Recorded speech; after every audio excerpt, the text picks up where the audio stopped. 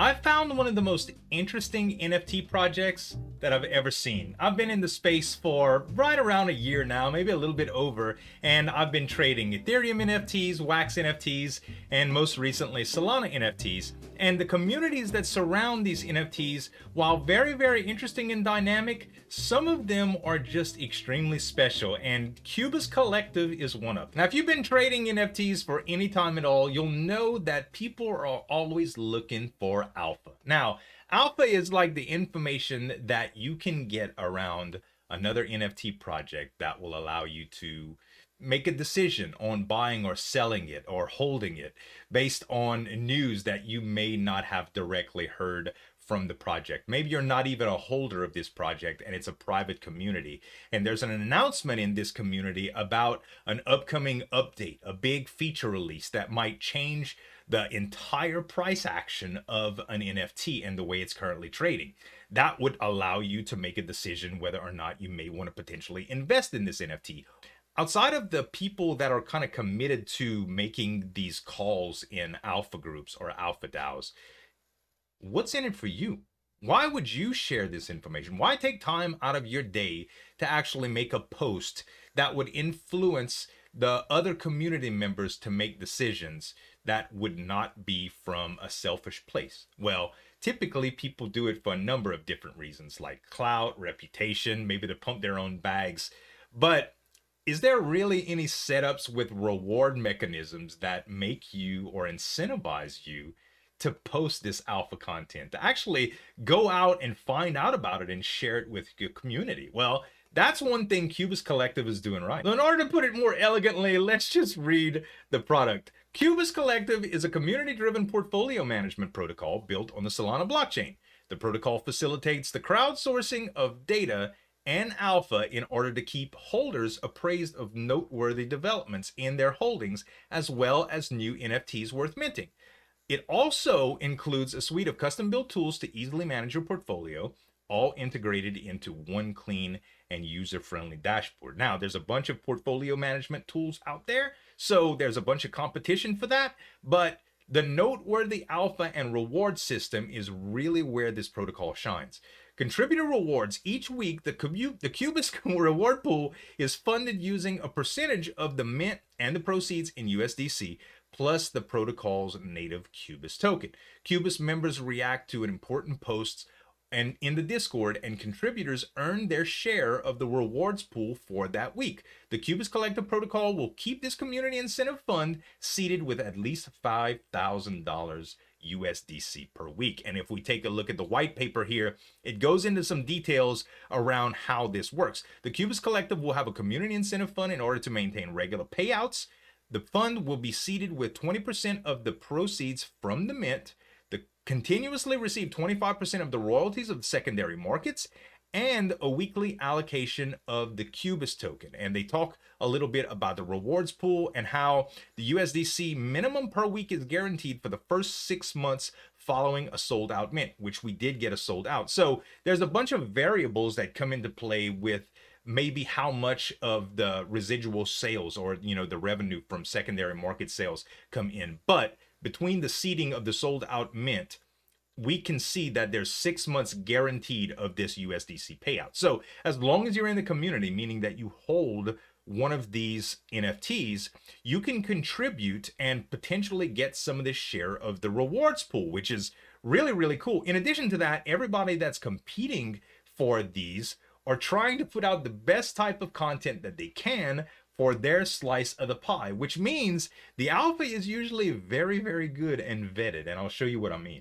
So if you jump into their Discord as a member, you'll see that it looks a lot different than the typical Discords or alpha servers that you may be in. First of all, they have this very, very dynamic use of threads, okay? There's a bot called Picasso that actually shows you the trending threads in each of these categories on the left. Now, these can also be accessed by scrolling up and looking at the specific topics, which are done in chronological order, but this keeps track of it based on the amount of votes that they got. Or this little emote here, this Cubist coin emote, this is the way that a contributor can actually mark a topic as valuable. And it also is a direct correlation of how much of that USDC reward pool gets distributed. So if you have a write-up and you get some of these C's, you actually get a payout based on that. That's done every week. It's a really, really cool system. So in a normal alpha Discord, I'm part of an alpha Discord called Pet Air, and I really, really love these guys. It's an awesome community, but it's a typical structured alpha group, right? If you're looking for something specific, you can use the search function at the top. Like we can look for primates, for instance. That's one of the upcoming selections.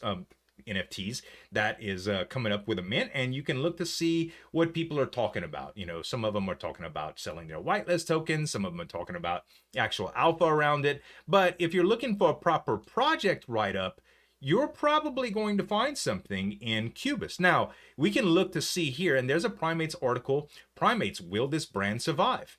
Primates, the next Supreme. Both of these have quite a bit of rewards tacked to them, and you can look to see all of the information on these two threads. And if you find value in it, you can drop a C to make sure that this contributor is rewarded. Now, this doesn't give your money away by any chance. This is a voting mechanism that allows this payout that's already set to happen to be divided based upon all of these contributors that add value. Now, there's some different ranking systems and stuff like that, like how many contributions you can do, as well as how many NFTs that you actually hold that may change the valuation of how you get rewarded. But some of that is for the Cubist tokens itself, not necessarily this USDC reward. So outside of actually owning an NFT, there's nothing special you have to do to contribute or take part in this ecosystem, right? All you have to do is start posting. So as a member, you could verify your role in the Discord. You could come in here and you can actually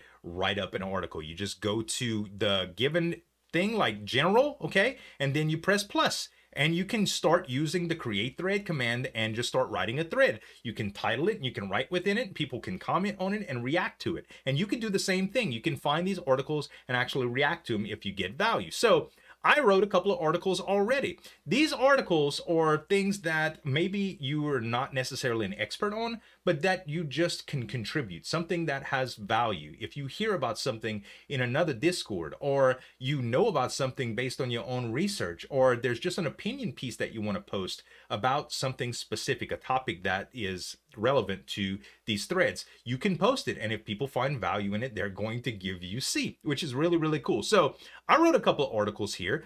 I have been contributing to play to earn investment threads for a long time, right? I've been investing in play to earn. I've been doing videos about play to earn. I'm not necessarily an expert on it, but I have a lot of experience in it. So I wanted to do a post based on how I felt and some of the experiences that I've had in the recent projects that I've invested in, as well as the market conditions.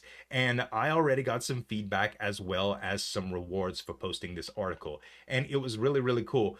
For actual article writing, you'd be surprised, but I have to go to the chiropractor a couple times a week to treat a neck injury that I have. And I load up Google Docs on my phone and I hit the voice, the narrate, and I just start talking about something that I'm thinking about out loud. I come home and I compile it into different thoughts and I post it. Or I'll see a video, like I saw a video from Alex Becker that I thought was really, really interesting. A lot of people don't like Becker. I love his humor, to tell you the truth, but he's been dropping some knowledge bombs, and he put together a video that made a lot of sense, and I wanted to talk about it, so I posted and I got a reward for it already. So a community member found value in this post, and that's what's so important about this entire thing, because you could find value in other people's posts, they can find value in yours, and everybody is incentivized to post good info, so you get some really, really juicy stuff. And finally, one of the other dynamic things I thought was so interesting about this entire project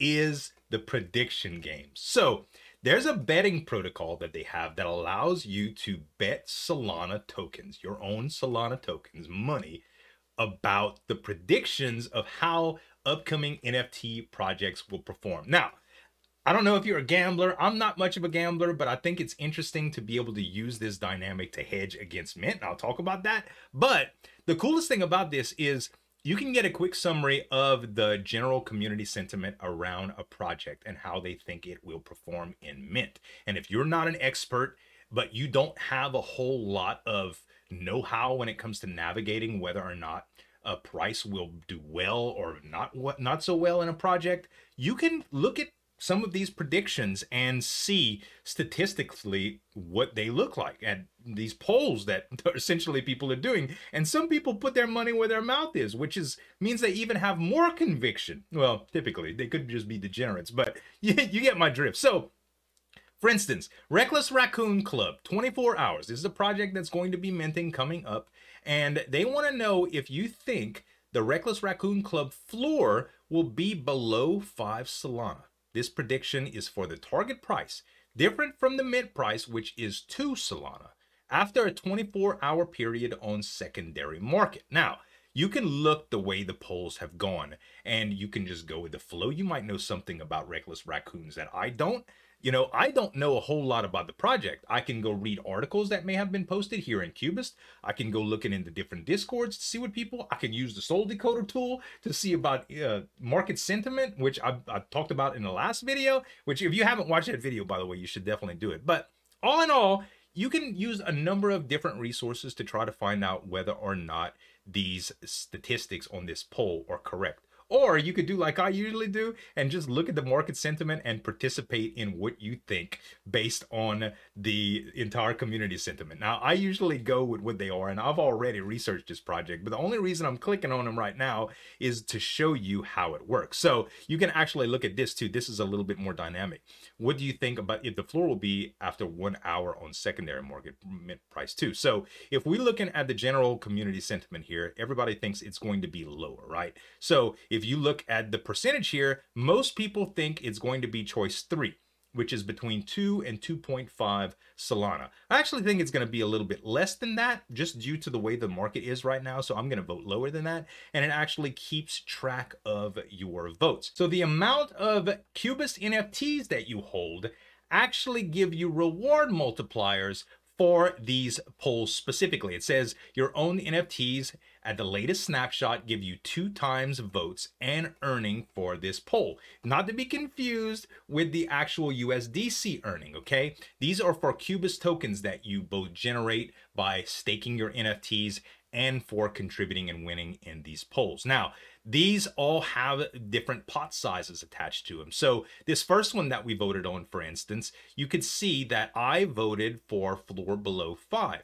The entire pot size is 1,000 cubists. So the entire pool, everybody that wins this is going to have their slice, their divided 1,000 cubists between everybody that participated, and it's dynamically changed by the amount of multipliers that everybody has based on their held NFTs. So it's a really, really cool system. And now it actually goes into the betting as well. So the betting protocol lives on the website, as well as the staking functions and stuff like that. You can stake your NFTs by clicking on staking. If you already have them staked, you can see them here. You can claim the C that it generates, or the Cubist tokens that it generates from having these staked, so that you can use them later on or sell them on the market or whatever the case may be. You can also go to the betting protocol. Now, going to the predictions tool allows you to see the open games, like the one for primates right now, as well as the closed games that have already been done. Now, this is not the same predictions as in the Discord. The Discord predictions that I just participated in are free. If you're a member, you can do it. If you win, you get Cubist tokens. If you don't get anything, but it doesn't cost you anything. The betting protocol, on the other hand, you have to risk tokens if you want to take advantage of it. Now, I could click on this open game, for instance, and it says there's a supply of 10,000. The mint price is 4 Solana. Discord thread, Cubist thread, holders only. Will the floor of primates be at or above or below 5 Solana 1 hour after the start of the last mint? Okay, and then you can, or transaction. This prediction is for 5 Solana, not the mint price. They very clear with that. If the collection is listed early on secondary, the timer starts at the beginning of the final mint. The final price will be calculated as an average in the time window of 10 minutes before the target. See terms and conditions for more details. And if you look at the terms and conditions, it talks about all the dynamics of this bet, because sometimes unpredictable things happen and they try to balance it as much as possible. So if I want to bet, I have to accept these terms and conditions, and you can click any of the buttons here to actually contribute towards this bet as long as it's still open. It says that it closes today at 1 p.m. my time. So I have about an hour and a half here from this time to either add to my bet or whatever. So you can bet up or down. You can see the bets and you can see how much you win. If I wanted to bet 1 Solana down right now and I won based on the current numbers, I would get 1.52 Solana back. I know the print is kind of small, especially if you're watching this on a phone, but that's what it says. So you can look into a bunch of the different ones that have gone and already passed,